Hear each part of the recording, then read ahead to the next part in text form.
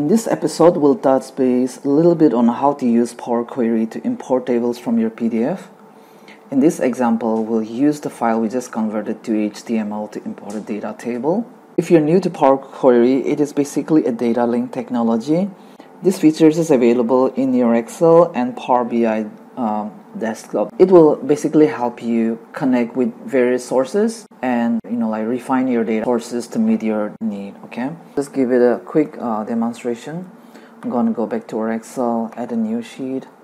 From your data tab in your ribbon, go to get data. We'll launch our Power Query editor. From new source, we'll just select the web. Okay, now we'll just get the HTML file we converted earlier from PDF. We'll copy the link and paste it here and click on OK. It's very simple to use it. So here is basically our metadata document, and then here's the table that we want to import. Just select that and click on OK. Let's give it a moment. Once you're here, if you want certain data format or data type to be changed, you can do so from Advanced Editor. So once you click here, you'll basically see this is like a SQL statement that is auto-generated. Here is the fields and the data type. UID is integer, and then the date is in date type. Let's say we want the date format to be in text and not date. You can just replace that. Okay, once you're done, you're happy, just click on done. As you can see, the format have changed a little bit, and simply click close and load. It will now refresh the data from that table. If you want a code, basically you can just record this as well. If I have to just redo this in a new workbook, or I'll just delete this for now. Existing connection, I'll just delete this. I think it's easier to record this, import from HTML. Click on OK. We'll just, this is the name of the macro. We'll store this in this workbook.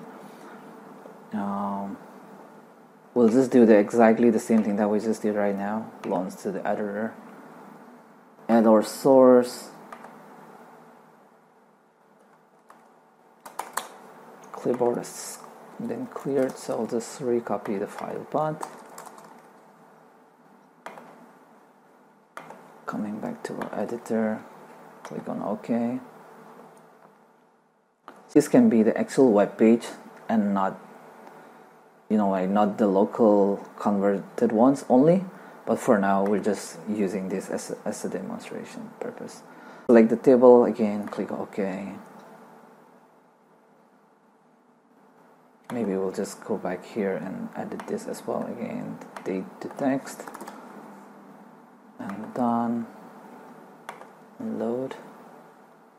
We'll have a look at the code that was recorded. In the active workbooks, basically adding a query. This is the same statement that we saw from the advanced editor. These are the properties. These are the list object, the source type. It's using the OLAP DB, and then this must be the provider with the and then destination where it's being added. The command is basically select from this table, and so on. You can easily record this instead of having to type this complex syntax. And if you have to dynamically construct this, feel free to play around. And if you have any specific questions around this, feel free to comment on the video below.